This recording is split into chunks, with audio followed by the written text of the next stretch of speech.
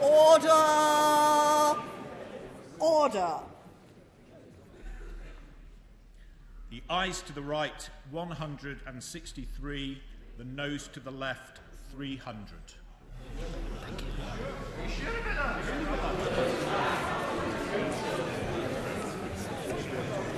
Order. The ayes to the right, 163. The noes to the left, 300. So the noes have it. The noes have it. Unlock. A point of order,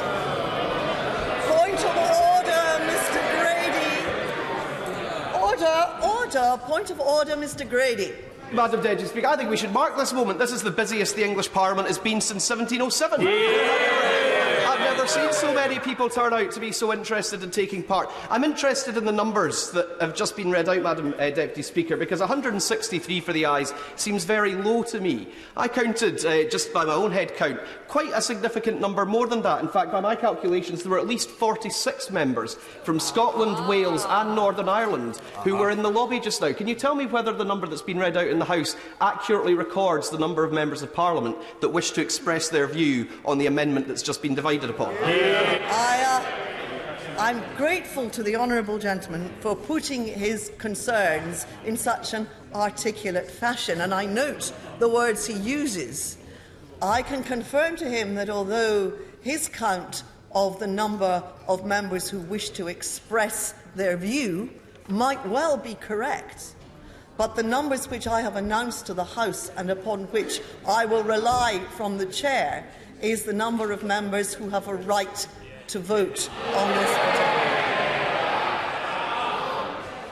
And that, as the honourable gentleman knows, under the procedures set out in Standing Order 83W, with which he, if not the rest of the House, must of course be familiar, members who do not represent constituencies geographically situated in England do not have a right to vote in these particular divisions.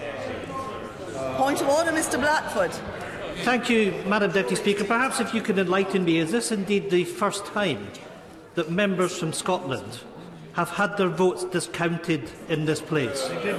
And what conclusions should we draw, Madam Deputy Speaker, when an item such as this bill is going to have spending consequences for Scotland, yet Scottish MPs are locked out of this place? Can we not draw our own conclusion that this is indeed the English Parliament? And the answer to the people of Scotland is very clear. If you want your votes counted, then we'd better become an independent Parliament. No, the honourable gentleman, I'm afraid, does not quite explain the situation as it really is. You see, this Parliament, as the Parliament of the United Kingdom,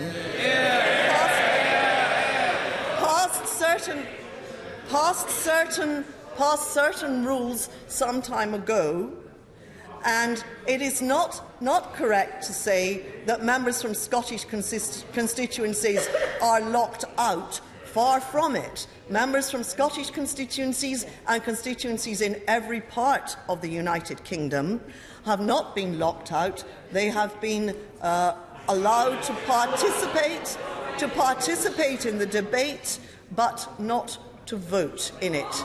And members from Northern Ireland constituencies and from Welsh constituencies are similarly categorised for these particular divisions.